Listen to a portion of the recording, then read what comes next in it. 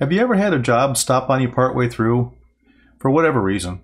Data communication error, you bumped a stop switch, solar flares, who knows the reason that happened? Or did you forget to put an element in and you want to go back and add it in the same position? Well, today I'm going to show you a couple different options to try and recover the project. All right, so let's go into Lightburn and see what's got going on. So I'm using absolute coordinates here, and I have my project framed up. I have an L fence, so I know exactly where it is in relationship to the world. I've got my settings set. I'm not going to do a cutout because I'm working with a piece that's already round. But let's go ahead and start it. That's good. Everything's focused. That's good. Go on. And let's take a look at the camera. And it's running. Oh. I had to set it 180 degrees from my first test run just to show this. So we'll show you how to fix it.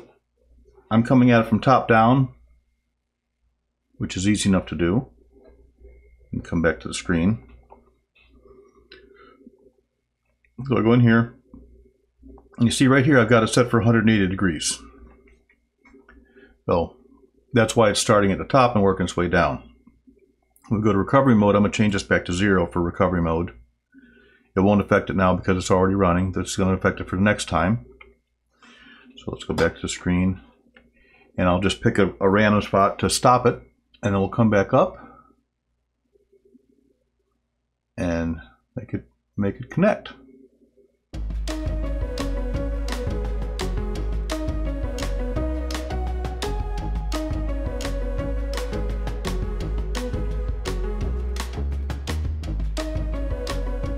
Now I'm going to stop it here in the middle of the word wait. You see it stopped. If you hit the pause button, you can recover the job, but because you hit the stop button, that's got all kinds of errors saying, oh no. So since we started to burn at 180 degrees, it came from top down like this. We're going to switch it to 0 degrees, which I've already done, and we're going to start at the bottom and work our way back up. And the trickiest part is stopping it exactly where the two halves meet up. If you stop it too soon, you're going to have a white mark in the middle where it's not burned. If you wait too long, you're going to have a spot where it's double burned. But depending on the project, that might be better than losing the entire thing. So let's start again from the bottom up. We'll go back to here, back to the laser. So now starting bottom, burning the line.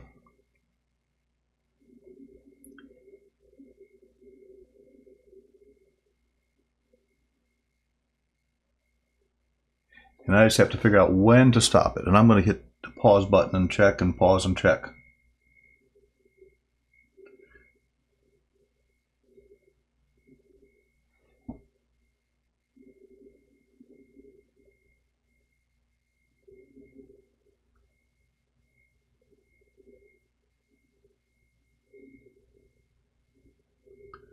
And I paused it.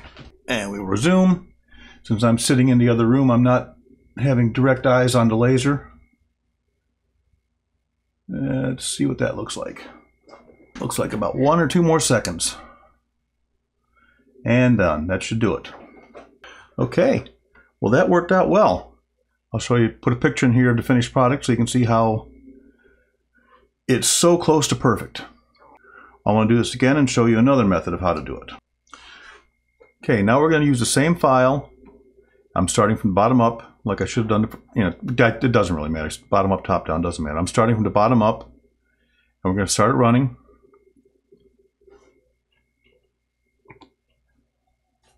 See, it's starting at the bottom. And then when I stop this, then we'll come back and I'll show you how to use the start from position.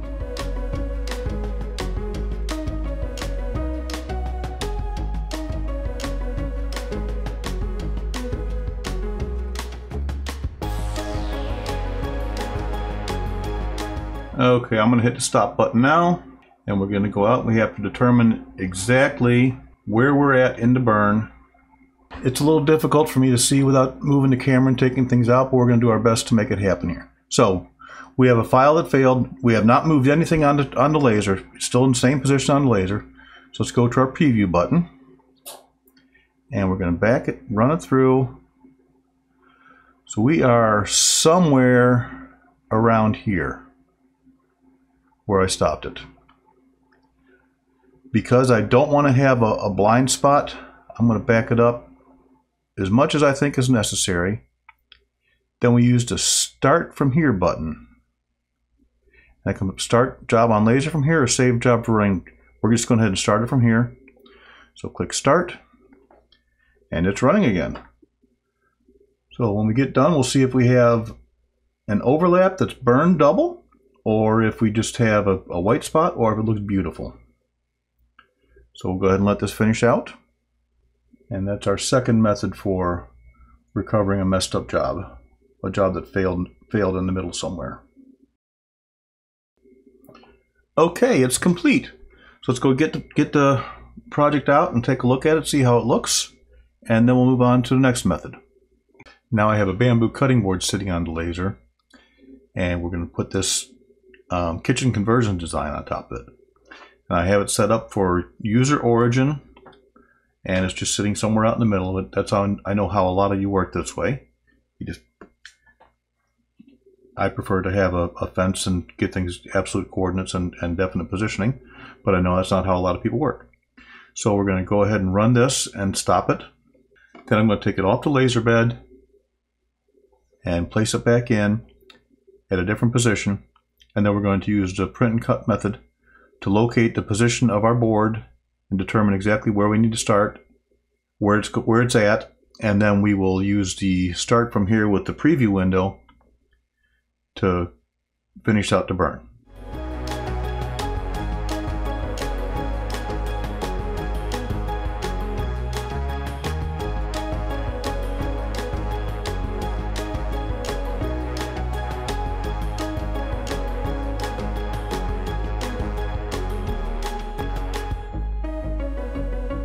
I just hit the stop button, and now we need to go back into Lightburn, and I need to put some targets in for our print and cut procedure. So first I'm going to grab circle and just make a nice small circle, and we'll change that to, let's put it on layer 10. Okay, and then we need some crosshairs.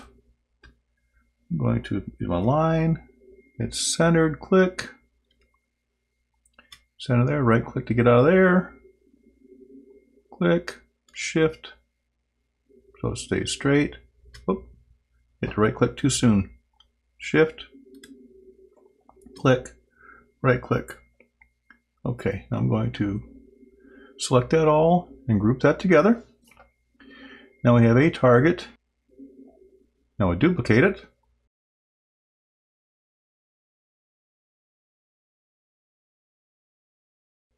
Okay, I'm bringing one.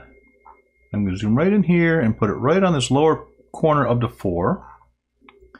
And the other one I'm going to run way over here on the other side and put it on the top corner of the L. There's my 2 points for my print and cut. I'm going to turn that layer off just to make it easier to see what's going on. So now we go to the move tool and we want to move the laser kind of in position, and let me just make that.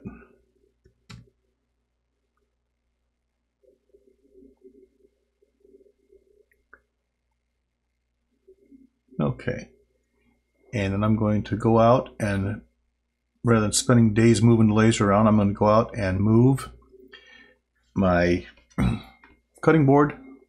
So at this point right here is right underneath where the laser beam is pointing. I'll turn the fire button on so I can see it. And then once we get that exactly where we need it, a little bit of fiddling. Okay, good. All right, then we come back in here to Lightburn, and we go to Laser Tools, Print and Cut. Start Wizard. So what I do is set our first target position. Oh, I got to select it first. Once that target is selected, then I can hit set. We have our first target position. Now here's the cool thing about this. I'm going to come right over here and click on that target and choose jog to selection.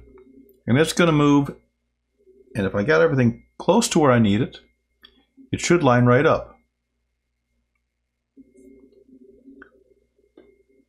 Okay, it's moved. Let me go out and take a look. Okay, pretty close. Let me move it just to switch to 0.5 millimeter and just move it a couple times. And there. And that's right on. Okay. Beautiful. So now we click to set our second target position. Now we're placed with this option, scaled or not scaled. Because this is not a scaled, this is the original graphic we were using. Nothing's changed on the size of it. We want to use no scaling. Now if you look over here, you see it says ready, print and cut, unscaled. So now that's all set. Let me go close the lid on the laser and get the camera set back up again.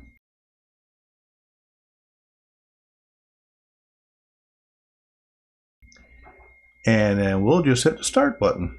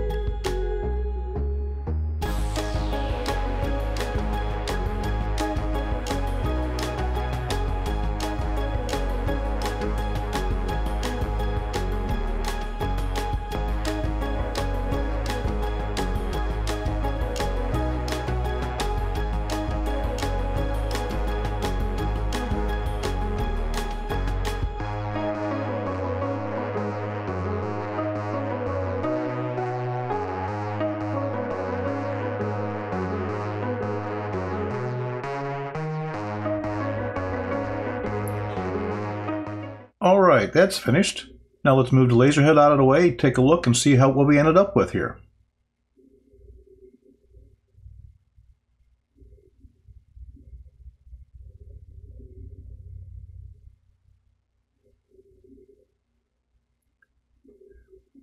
Pardon the moving around with the camera, but I don't have another one handy. Okay, you can see right there in the bottom of the word gallon, there's a little space that we missed. So let's go back in and fix it.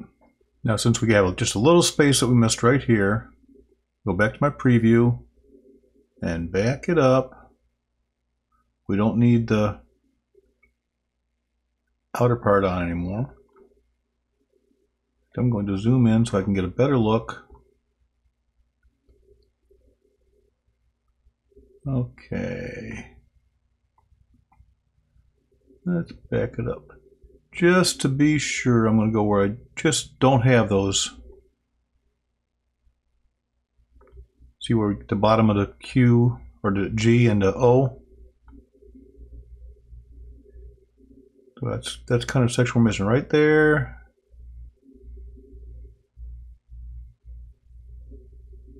I'll just go right there. It's going to be close enough. All right. And then we'll do start here. And again, start job from laser. And we only need to let it run for just a few seconds. And stop. Okay. I think that did it. Let's go take a look. Well, if you look closely, you can see it doesn't line up quite perfectly. It's a little bit of slop in my laser. That's, I think, is what caused that issue. But otherwise, rather than throwing the entire project out, I was able to salvage it. And so now you have 3 different ways that you can restore, recover, salvage, whatever you want to call it, a project that has stopped unexpectedly. And, or perhaps even if you had forgot to turn one layer on and you had to come back and add that extra layer in. I mean, the best case scenario is that you don't move anything off the laser bed. But if you do still have the print and cut feature as an option. And one of the keys I'll say there is you want to make sure that your targets are as far apart from each other, preferably somewhat diagonal. That'll help with the alignment as best as possible. If they're close together, you don't get near as good of an alignment. There's too much margin of error to make that happen. So, hope you found this video very useful for you. I would really appreciate it if you click the like button, if you subscribe to my channel, and we'll see you soon.